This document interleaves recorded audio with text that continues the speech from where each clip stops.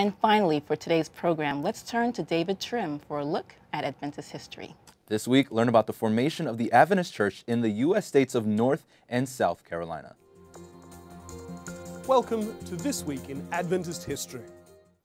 On August 28, 1880, H.W. Cottrell began a series of evangelistic meetings in the town of Moncton, New Brunswick, the first Adventist evangelistic outreach in that Canadian province, where Adventism still, sadly, has a very limited presence.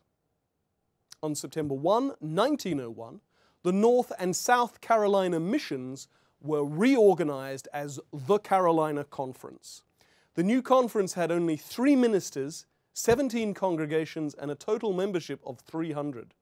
But today, 115 years later, the Carolina Conference has just over 22,000 members in 145 congregations served by 75 ministers.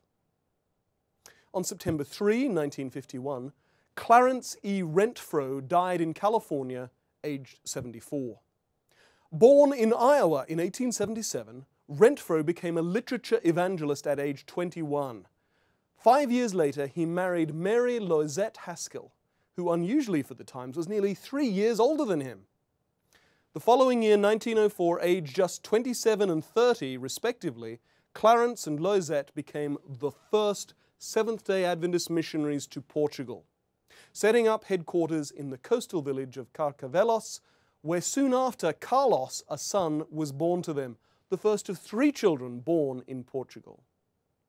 Clarence served for over 10 years as director of the Portuguese mission before in 1917 the Rentfro family transferred to Brazil, where they worked another 7 years. Later, Clarence pastored in North Dakota, Wisconsin, and Michigan. Mary Loisette survived him by 21 years, dying in 1972 at age 98. That was This Week in Seventh-day Adventist History.